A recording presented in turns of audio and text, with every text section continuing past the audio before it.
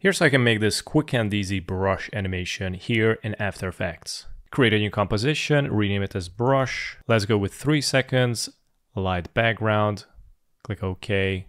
I gotta go with 1080p, click OK. Let's select the type tool. I gotta type in panter. By the way, I went with the Passion 1 black. Press the letter S to scale it up. And right now I'm gonna recolor it as something light. I'm gonna go with red and click somewhere here to deselect the text. Let's select the pen tool and let's go to the fill, click on the fill text, click on the none, click OK, and click on the stroke and select the solid color.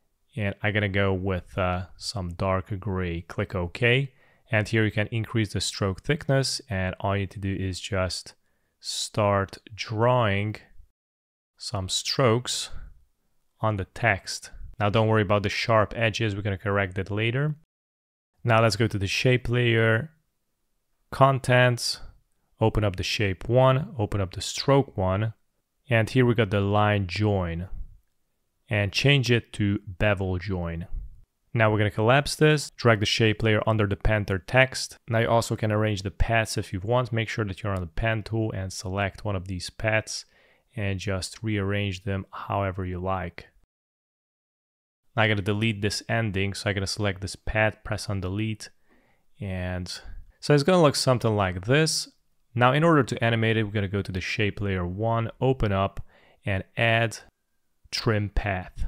Now let's scroll down, open up the trim path, and here we got the end. Make sure that you're in the beginning, decrease the end to 0%, activate the stopwatch of the end, and bring it to the first second, and bring the end all the way to 100%. Select both keyframes, right click, go to keyframe assist, select easy ease, bring it back, hit play, and there you go. Let's collapse the shape layer 1, select the shape layer 1, and we're gonna go to the effects and presets, type in Gaussian blur, drag and drop the Gaussian blur on the shape layer 1, and also type in roughen, and drag and drop the roughen edges under the Gaussian blur.